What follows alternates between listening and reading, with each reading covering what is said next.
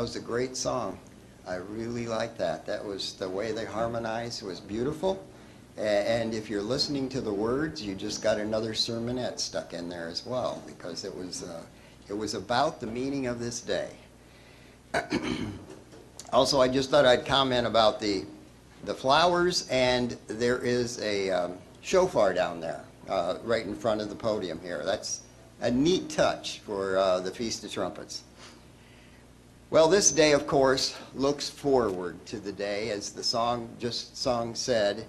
We look forward to the sound of the trumpet, Jesus Christ returning to this earth, and the resurrection of the saints. The resurrection of those who lived throughout the 6,000 years, that they would be resurrected. And I was just thinking, I don't think we've seen a miracle on this earth since the creation of the earth itself that is that big. People dead for 6,000 years and they're going to be resurrected. This is amazing. It's an amazing thing that we're looking forward to. And there's another amazing thing that we're looking forward to, and I'm thinking we should all be very excited about, and that is our marriage to Jesus Christ. Nothing is stronger than a bond between a husband and wife. And this, we will be the bride of Christ. Let's go back to Revelation 19. There isn't much said about this marriage, but Revelation 19 and verse 7 is what we're going to go look at first. It talks about that marriage that is going to happen. And there's joy in this marriage. Revelation 19 and verse 7. Let us be glad and rejoice. The attitude of joy is here. Be glad and rejoice and give him glory, for the marriage of the Lamb has come, and his wife has made herself ready. Think about that. It says his wife has made herself ready. My question to you, are you ready? Are we ready?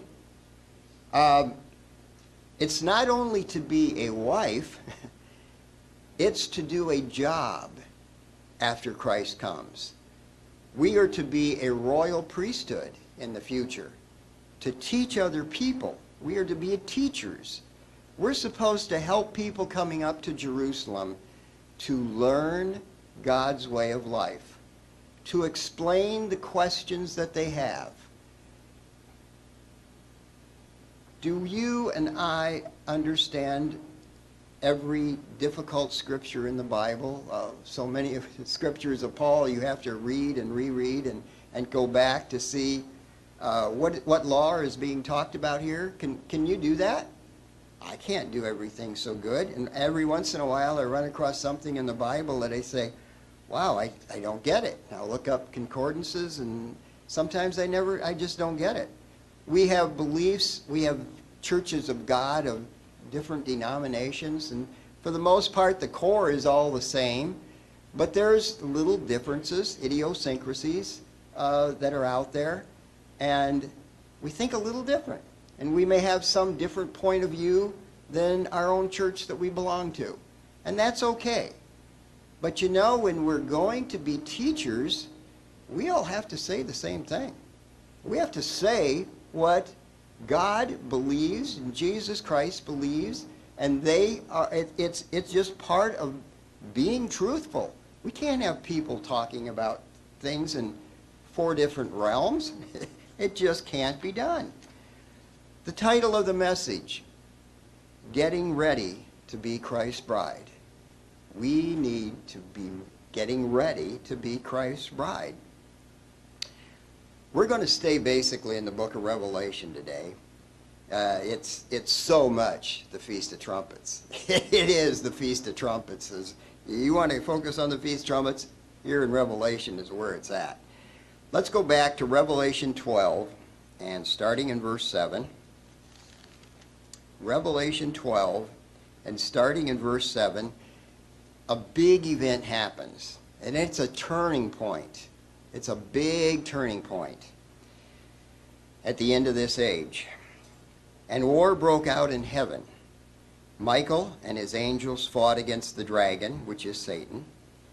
And the dragon, Satan, and his angels, which are called demons, they fought. But they did not prevail. The demons and Satan did not prevail, nor was a place found for them in heaven any longer. So the great dragon was cast out, that serpent of old, called the devil and Satan, who deceives the whole world.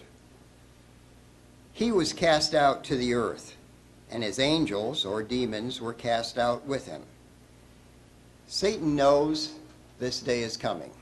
He knows better than we do the future. He knows this day is coming. This Satan has really dominated in this world dynamically through 6,000 years. Very few have been called by God and been loyal to God throughout this whole time period. Really, it's just so minute. Satan has had his way, and it's not because God is weak that God chose it that way. He's going to choose the few. So, verse 10, we see how the angels look at this.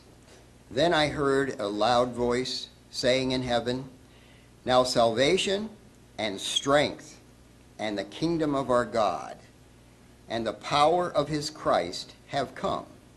For the accuser of our brethren, who accused them before our God day and night, has been cast down.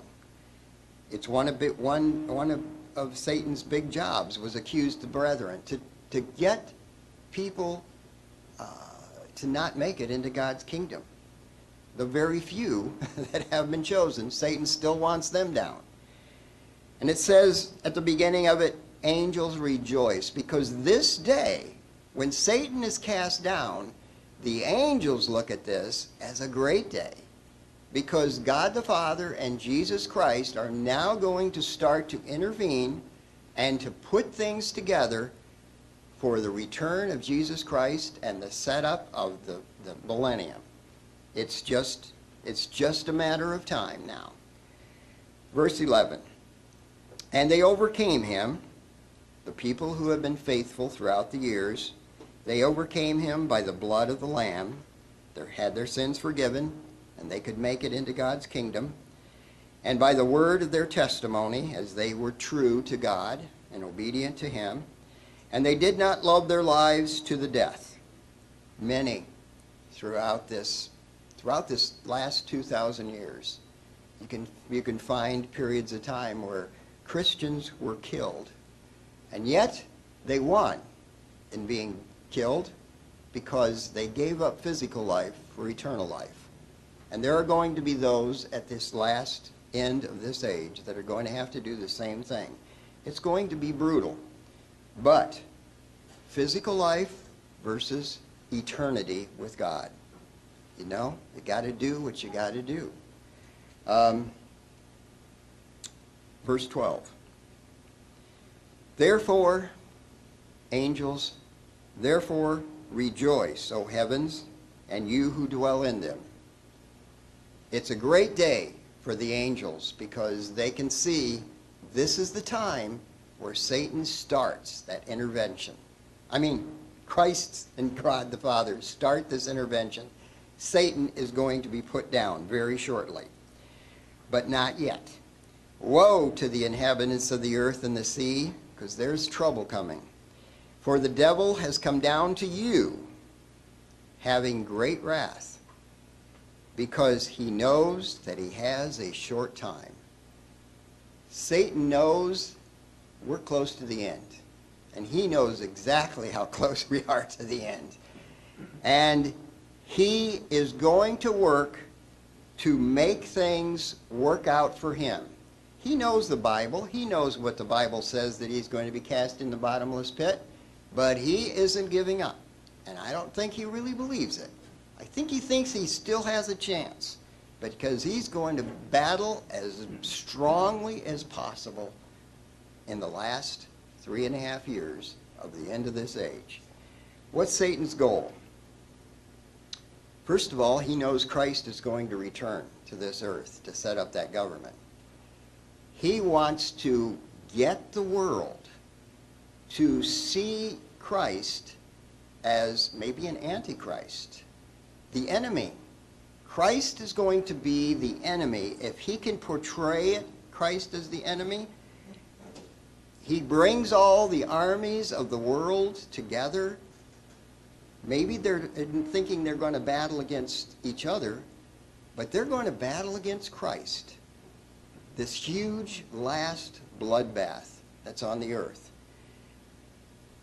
And Satan is going to try to drum up this thing in such a way that it looks like the people ruling on the earth at that time are really going to be the saviors. You're going to have to fight this person coming down out of heaven.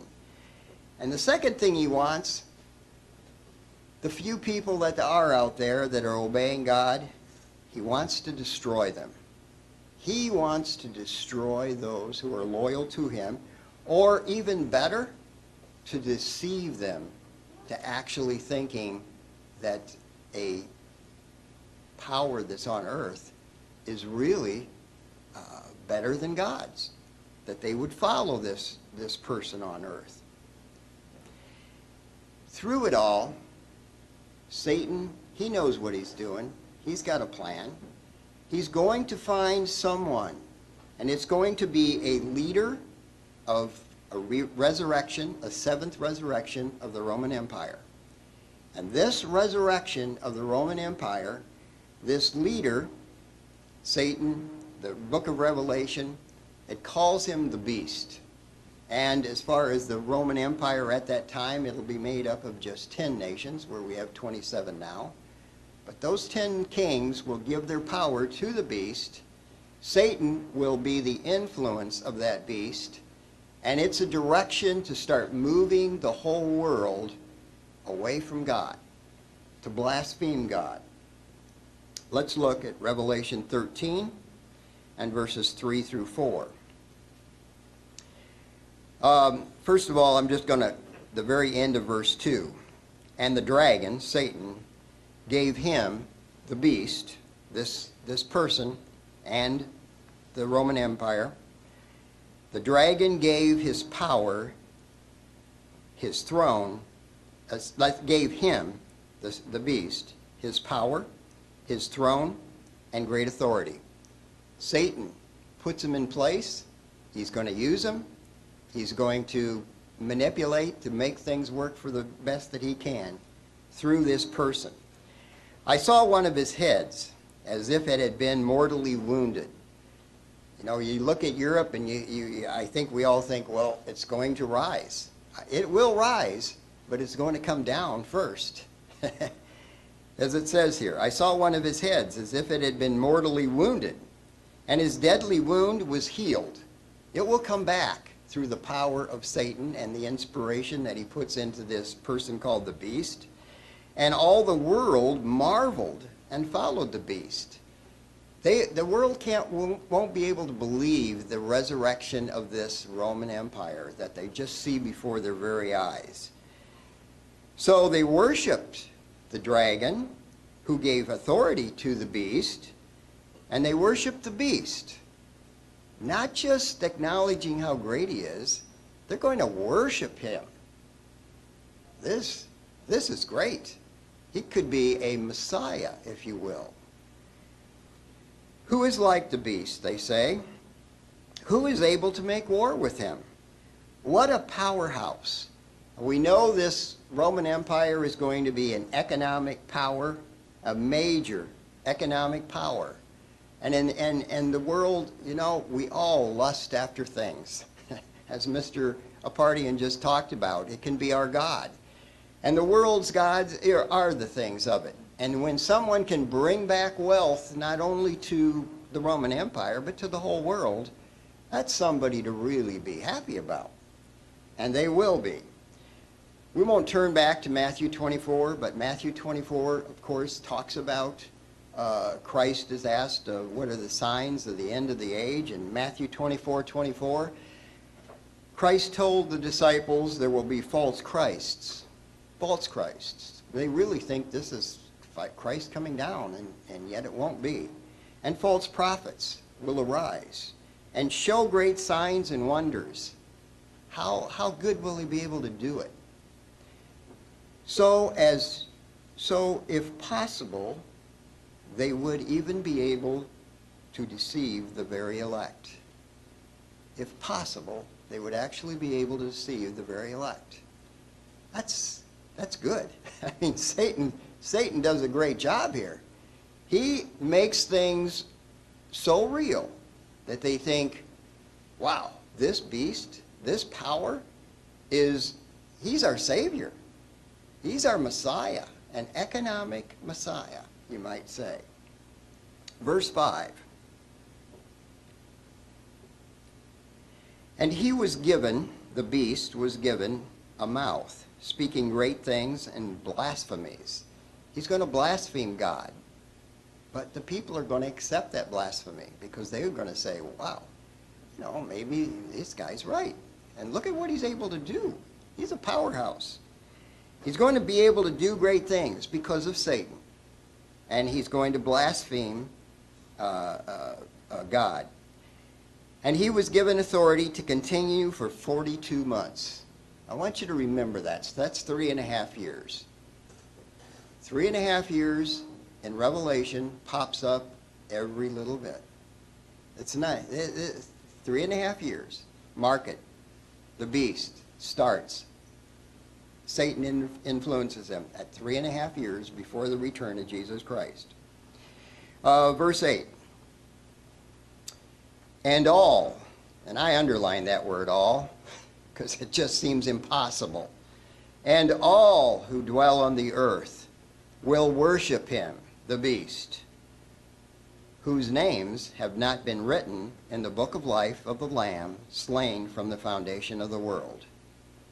In other words, the whole world will worship the beast, except those whose names are written in the book of life. God's people, as they've been baptized, as they have the Holy Spirit, their names are written in the book of life. Those are the only ones that do not worship the beast. That's amazing to me. I can't imagine how somebody could do that. But that's the power of Satan and his influence at the end of this age and his direction. So, we see that. Well, what are God's goals? God has goals here too. And it starts, you could say things start over again at the beginning of this 3.5 year period before the return of Christ. God's goal is to get the bride ready. We just talked about that at the beginning. God needs to get his bride ready so that Christ will marry a bride who is ready to be the wife, the supporting character to make the millennium work and to start getting the word out to the whole world in the millennium. The fact is, God's people, God's churches around the world, and God's people are around the world, there are the strong ones, there are the weak ones. There are the babes in Christ. And Mr. Eckham just had a sermon on this about 2-3 weeks ago. Talked about the babes in Christ, those that are just new. There's some that are strong. There's some that are weak. And honestly, they need different paths to make it into God's kingdom. Some, if Christ would return right at that point, wouldn't be in God's kingdom. But God will work with them to help some to be there that otherwise wouldn't. Revelation 12, verse 13 and 14, we'll start off with verses 13 and 14. We see Satan going after what is called the woman. And the woman in Bible prophecy is the church. There's sometimes the harlot, which is the false church, and this is the true church. Verse 13. Now when the dragon, Satan, saw that he had been cast to the earth, as we read in verse 12, he persecuted the woman who gave birth to the male child. But the woman was given 2 wings of a great eagle, that she might fly into the wilderness to her place. God will provide this place. It is God's protection. The woman will fly into the wilderness to her place, where she is nourished for a time, times, and half a time from the presence of the serpent. 3.5 years. The beast is 3.5 years. The woman goes to her place in the wilderness for 3.5 years. All laid out here. You could say, it might be at the very exact day, because there's one that talks about 1,260 days. It's amazing how this plays out and how things are turning at this very moment. And the woman will go to her place in the wilderness, and she will be nourished. God will provide for this woman. We won't turn back to Isaiah 33, verse 16. You might just write it down and look at it later. It says of this place, bread will be given him, the church. Bread will be given him. Water will be sure. God will provide the bread. God will provide the water. It probably isn't going to be there any other way if God doesn't deliver it. And yet, the woman has to have faith. Mr. Apartian talked about faith. Tell you what, there are those that won't go. They won't have the faith. And you could understand if it's human reasoning, you wouldn't go, we shouldn't go. But it's God who is going to make the path. It is God who will protect them for 3.5 years. There is no place better on the earth to be than in the wilderness, in her place. So, we see verse 15. So the serpent spewed water out of his mouth like a flood after the woman, that he might cause her to be carried away by the flood. Satan knows exactly what's going on here. And it says he's going to spew water out of his mouth like a flood. But the earth helped the woman, and the earth opened up its mouth and swallowed up the flood which the dragon had spewed out of his mouth. It could be like an earthquake, that the earth opens up. We look at this word flood. It may very well be water, a flood of water that goes out. You know, there's so much. I think it's good to dream. It's good to dream. It's good to look at things as they're laid out here, and to kind of don't feel bad if you didn't get things right when you speculated, but at least broaden your mind of what's the possibilities out here. This flood, sometimes a flood is an army. The fact that Satan influences the beast on the very day that the woman goes to her place of safety, will Satan inspire the beast to take his army and to go after to destroy the woman? And the earth opens up and swallows it up? You know what I think about? I think about the children of Israel coming out of Egypt. They go across the Red Sea. The army comes through there and is going to get them. And the waters come back on top of the army and totally destroy them. And their Israelites are safe, truly safe. Until that moment, they aren't safe. And when that earth opens up, whether it's water or an army, this is a miracle from God, a mighty miracle from God. And those people are going to feel just like the Israelites did when they came out of Egypt. Shoo! We're safe. We're safe. And they've got to believe, they've got to have faith that God will provide, because they won't live too long without God intervening in their lives. But he will. So, we see that. What a mighty miracle this is. Is there anything that kind of shows us this same concept, that God will protect his people? Let's go back to Revelation 3, because in Revelation 3 you've got the different churches. They are different characteristics that people that live, maybe even all these characteristics of churches now, but they also have a sequence. And the Philadelphia church, God's church, it's a faithful church to God. Revelation 3 and verse 10. We see the reward to the Philadelphia church.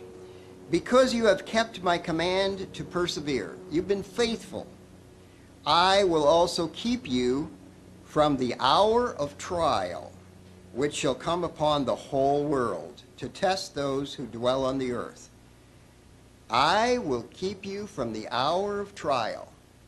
There is going to be a great tribulation. Satan is going after the church, but I will protect you from this hour of trial in the wilderness to the place that he provides for his people. He will protect, it says, the reward for the Philadelphia church. What a great thing. I say we need to sit back sometimes and kind of look what isn't there. It doesn't say what's going to happen for 3.5 years. 3.5 years, if you're just have nothing to do, I mean, what are you going to do? You make sure you bring your deck of cards. We got lots of time to play cards, right? What's God going to do with those people for 3.5 years? And this is just, let's sit back and speculate.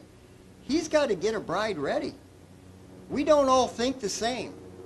We need to be ready to marry Jesus Christ. And we need somebody to say, hey, you think this way, you're wrong.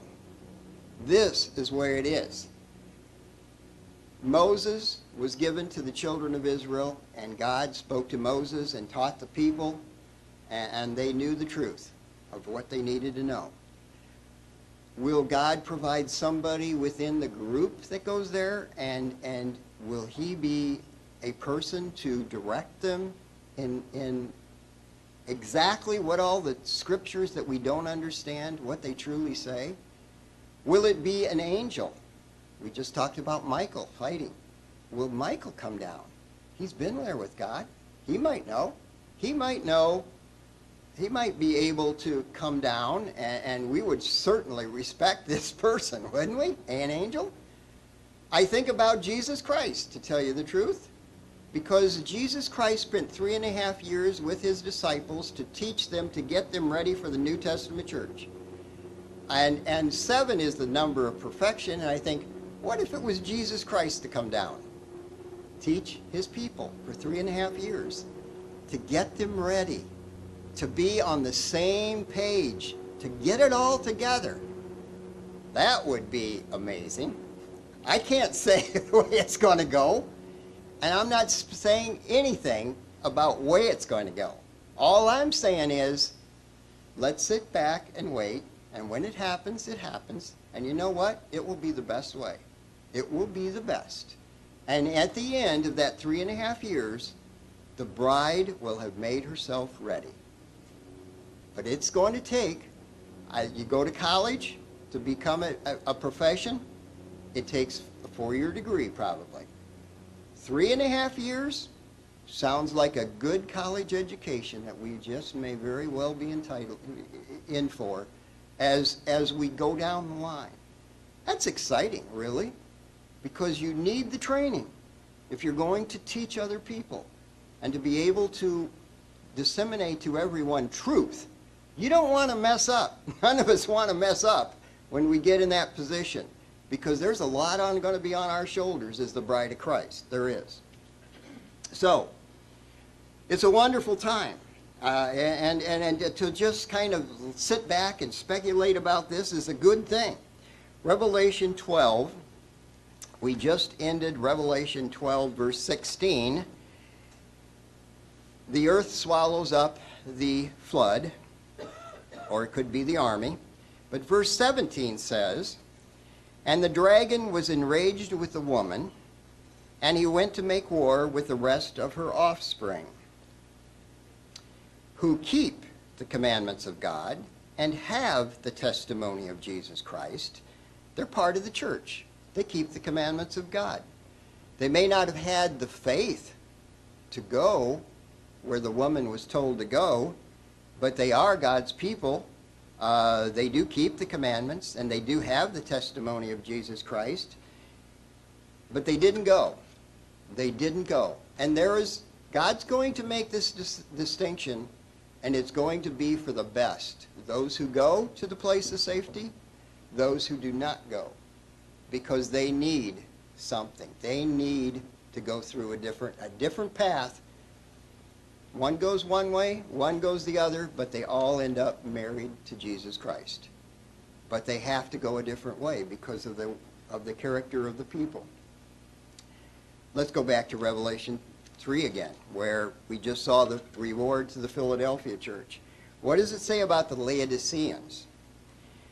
I know your works, that you are neither cold nor hot. I wish you were cold or hot. You know, something cold to drink, something hot to drink, they're both good. But something lukewarm, ooh. So then, because you are lukewarm and neither cold nor hot, I will spew you out of my mouth. This is Jesus Christ speaking here, for God the Father. But he's saying, you aren't going to make it being lukewarm. You can't be, kind of in the middle of the road. Because you say, I am rich, have become wealthy, and have need of nothing, and do not know that you are wretched, miserable, poor, blind, and naked. You're in trouble. To stay here like you are, you're not going to make it. I counsel you to buy from me gold, refined in fire, that you may be rich, not physically rich, spiritually rich, and white garments, as the bride of Christ is in a white linen. White garments, that you may be clothed, that the shame of your nakedness may not be revealed, and anoint your eyes with eye salve, that you may see. You got to be healed from where you're at. You are sick and you don't even know it. And he says, buy from me gold refined in fire. If they turn around, they can be as precious as gold. What could be more precious physically than gold? But they can be gold. But it's going to have to be refined by fire. Fire is the symbol for tribulation, for tough times. And sometimes people that are lackadaisical, the best thing can happen to them is to have to stand up. I mean, either you sink or swim. There is no middle. Just sitting there at lukewarm, just paddling in the water, you're going to sink. You've got to sink or swim. And this is sink or swim time for these people. Verse 19, as many as I love, I rebuke and chasten. Therefore, be zealous. Zealous is the opposite of being lukewarm. Therefore, be zealous and repent. In other words, to stay lukewarm, you're not going to make it. But you need to repent. You need to change and realize you need God's help. And it does have to all be through God's help. So how does it go? Satan's here, we saw in chapter 12, it says he has great wrath. He goes after the rest of the offspring. How does it go? We'll turn back to Daniel. The only time I'm going to be out of Revelation, but we're going to turn to Daniel. We could go at many places in Revelation that kind of show the same thing of the persecution that will come. Daniel 7 and verse 25. This is speaking of the beast, the one who is controlled by Satan. He, the beast, shall speak pompous words against the Most High. His words are against God and against Jesus Christ because he wants to get people to turn against God. He shall speak pompous words against the Most High, shall persecute the saints of the Most High, God's remnant, those offspring that are left, and shall intend to change times and law. Then the saints shall be given into his hand. God has really protected his people through these 2,000 years of persecution and let some die along the way, but God's going to have an awful lot of hands off here. Then the saints shall be given into his hand. God will let it happen. How long? You want to take a guess? For a time, times, and half a time. 3.5 years. The day the woman goes into her place, the day that the beast is controlled by Satan, is the day that the remnant is going to go into a time of persecution. What a day. This is an amazing day. Not necessarily a happy day, but it's an amazing day. Yes, it is. So I know some of the German calendars, as we've gone to Germany, many of the German calendars, if you pick up a German calendar, you will find they will have the 7th day of the week, Sunday. It's the weekend, and they can justify that, putting Sunday there, and yet it looks like it's the 7th day of the week. And it says here that he will change times and law.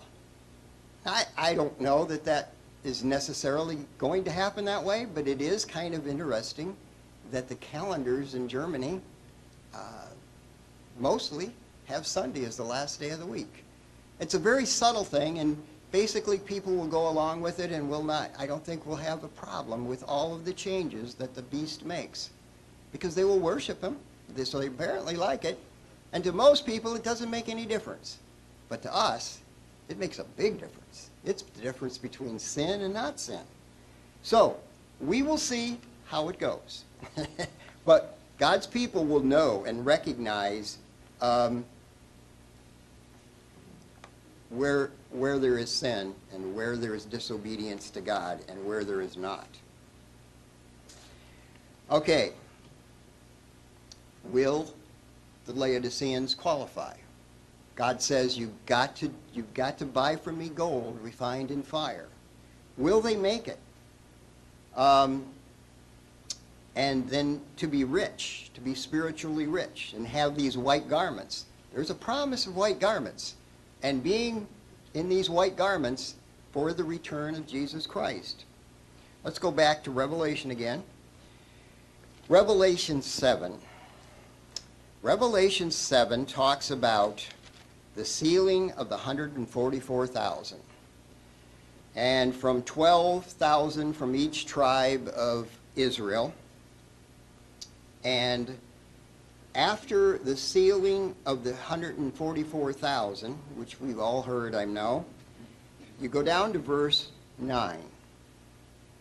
After these things I looked, and behold, a great multitude, which no one could number, of all nations, tribes, peoples, and tongues, standing before the throne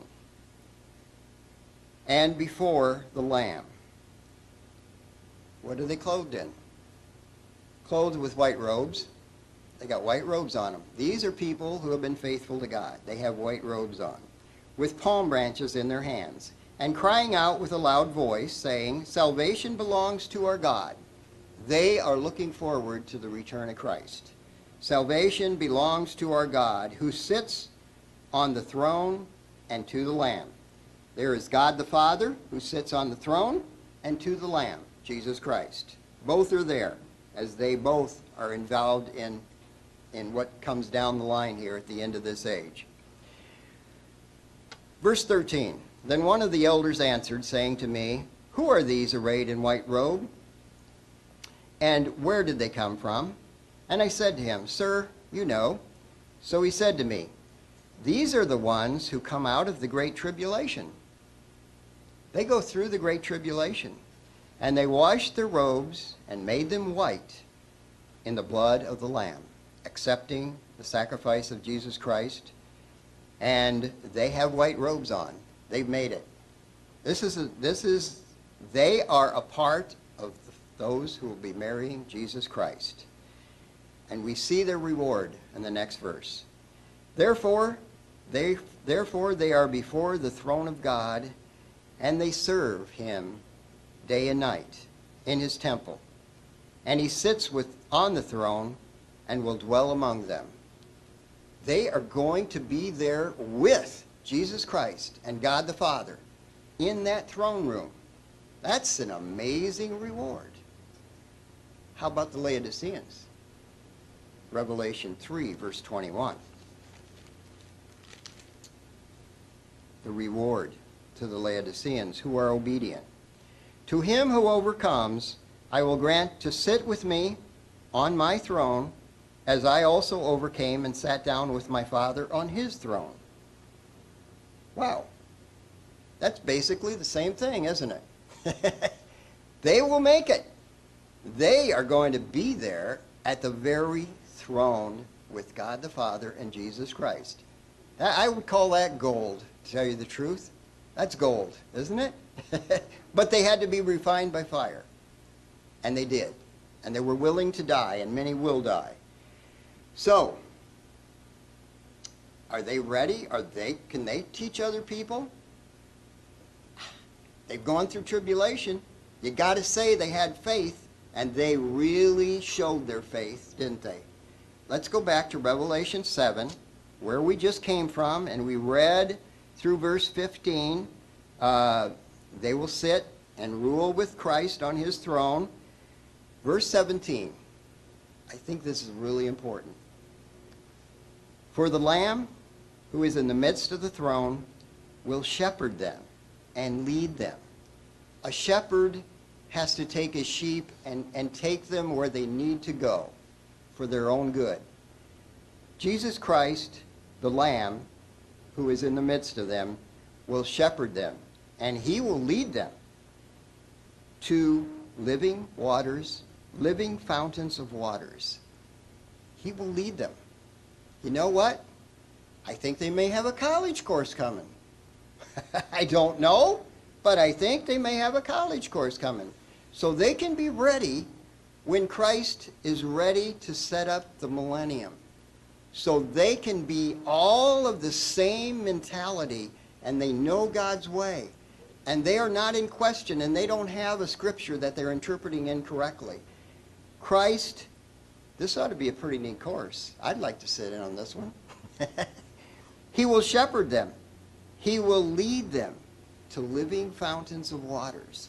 They're going to know. They're going to know what's right and wrong. So, we see whether it's those who go to the wilderness, whether it's those who go through the tribulation, all will come out with knowledge of God. And they will be the bride, they will be priests, they will be teachers in the millennium. Revelation 19, verses 7 and 8, where we started out, but I think it's a good place to end as well, because it is the picture, the beautiful thing that God will create in all of his church. Let us be glad and rejoice. Yes, we should rejoice. It wasn't us that did this. It's God that did it. Let us be glad and rejoice and give him glory, for the marriage of the Lamb has come, and his wife has made herself ready. Not just we made ourselves ready. God made us ready. God fixed us. And to her it was granted to be arrayed in fine linen, clean and bright, for the fine linen is the righteous acts of the saints. How happy it will be to see that day.